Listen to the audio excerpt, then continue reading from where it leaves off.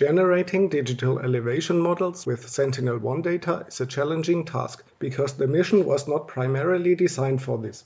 The narrow orbital tube provides excellent conditions for differential interferometry, but not all image pairs can be turned into DEMs. Furthermore, the repeat cycle of 6 or even 12 days can result in temporal decorrelation over many surfaces, especially in combination with the wavelength of Sentinel-1's Z-band.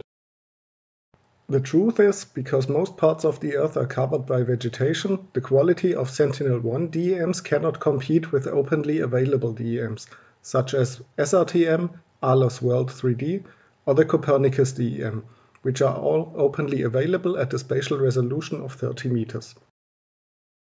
Yet, the large volume of archived Sentinel-1 data brings enormous potential for this. The main challenge for users is to find the most suitable image pairs based on temporal baseline, perpendicular baseline, weather conditions, and look direction. The landscapes around the city of Erzincan in central Turkey have been selected to test the impact of different parameters on DEM generation in this study. Furthermore, a literature review has been conducted. This figure shows the decrease of coherence for Sentinel-1 image pairs of increasing temporal baseline. The rapid decorrelation over most surfaces leads to phase noise and less pronounced fringes. Noisy interferograms produce inaccurate DEMs.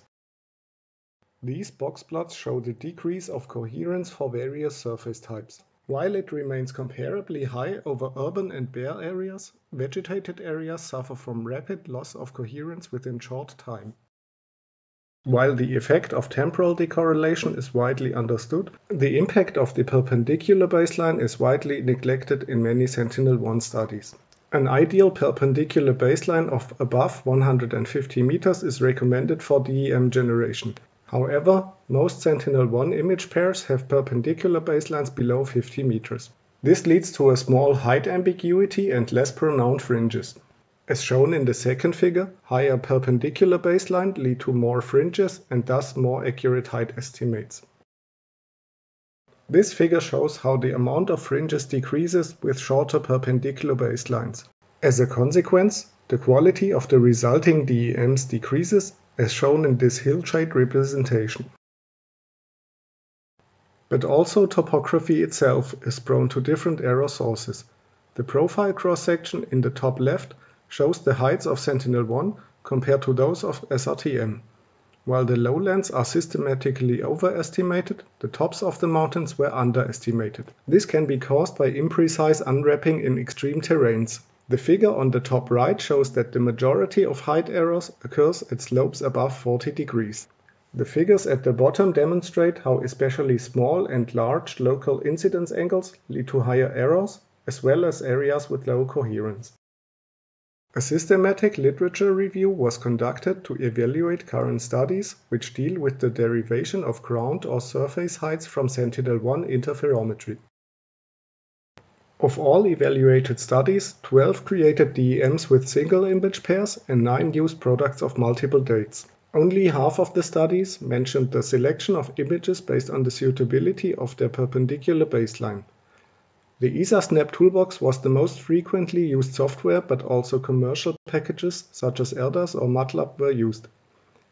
Validation was performed by either ground control points or reference DEMs. 5 studies did not mention their reference data at all. While most studies performed statistical accuracy assessments, visual interpretation of the results has also been performed. The most frequent source of error was temporal decorrelation over vegetated areas, but also images with small perpendicular baselines led to bad results. To get more insights from the user perspective, over 100 topics on DEM generation in the SNAP user forum have been evaluated. The most frequent topics dealt with the correct handling of the software, the development of new methods, the selection of suitable image pairs, and the process of phase unwrapping. The main reasons for unsatisfying results were phase decorrelation over vegetated areas, technical difficulties, but also exaggerated expectations on the quality of the resulting DEMs, often triggered by supervisors which gave their students unsolvable tasks. To conclude, Sentinel-1 can deliver high-quality DEMs, but only if the minimum baseline conditions are met and error sources are handled correctly. Many of the failed attempts could have been avoided with a more profound knowledge on the various aspects of DEM generation. Accordingly, awareness of error sources and a transparent communication of methods are crucial. These findings have been summarized in a review paper in the Open Geosciences Journal. Thank you for your interest.